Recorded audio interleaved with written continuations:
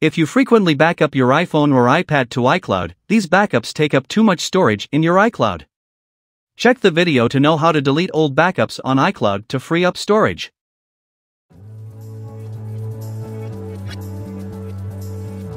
First, we will show you how to back up your iOS devices to iCloud. If you are a beginner, please don't skip it. Go to Settings to tap on Apple account.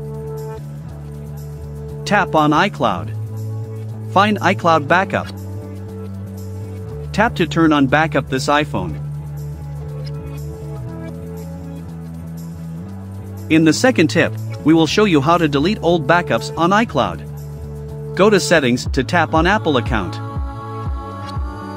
Tap on iCloud. Tap on Manage Account Storage and find Backups. Select one backup in All Device Backups and tap on Delete and turn off Backup.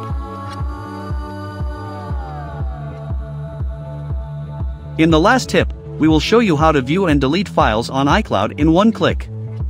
Download and launch any trans on your PC or Mac. Select iCloud Manager. Sign in to your iCloud account. Select the category you want to check. Then, check all or selected items you want to delete and done.